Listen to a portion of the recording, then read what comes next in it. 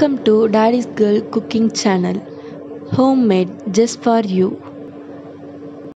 today நம்ம பார்க்க போகிற recipe pasta chips. Pasta chips எப்படி வீட்லேயே க்ரன்ச்சியாகவும் கிறிஸ்பியாகவும் எப்படி செய்யலான்னு வாங்க பார்க்கலாம்.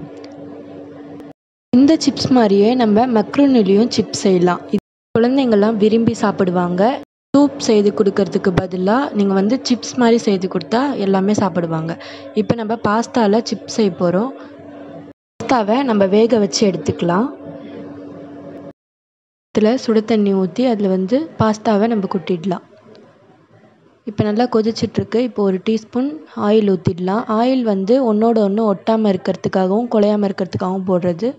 இப்போ உப்பு 1/2 டீஸ்பூன் போட்டுடலாம். இது நல்லா வேக வச்சு எடுத்துடலாம். இந்த பாருங்கள், வேக வச்சு எடுத்தாச்சு. இப்போது ஒரு எம்டி பிளேட்டில் இதை ட்ரான்ஸ்ஃபர் பண்ணிடலாம். நல்லா பரப்பி வச்சு அதை ஆற வச்சிடலாம். 2 மினிட்ஸ் ஆற வச்சா போதும். இப்போ ஆற வச்சாச்சு. 2 டேபிள் ஸ்பூன் கார்ன்ஃப்ளவர் போட்டுக்கலாம். இங்கே மைதா மாவும் யூஸ் பண்ணலாம். மைதா மாவு நான் அவாய்ட் பண்ணிட்டேன். நான் கார்ன்ஃப்ளவர் தான் போட்டிருக்கேன். நீங்கள் வேணும்னா நீங்கள் அதை யூஸ் பண்ணிக்கலாம்.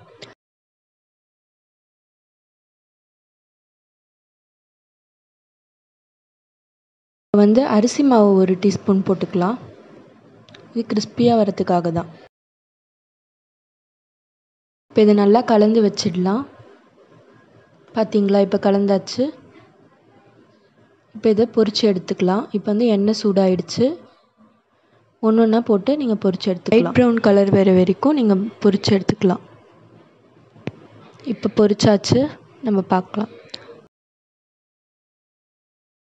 ரொம்பவே கிறிஸ்பியாகவும் க்ரன்ச்சியாகவும் இருக்கும்.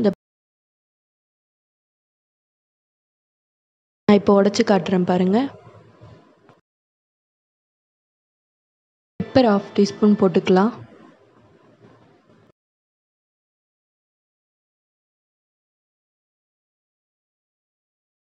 இப்போ மிளகாத்தூள் 1 டீஸ்பூன் போட்டுக்கலாம்.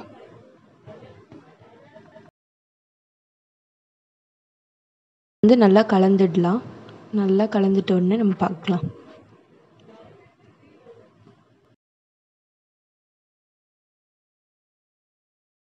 ரெசிபியை நீங்கள் வீட்டில் செய்து பாருங்கள். சின்னவங்கலேருந்து பெரியவங்க வரைக்கும் இதை விரும்பி சாப்பிடுவாங்க.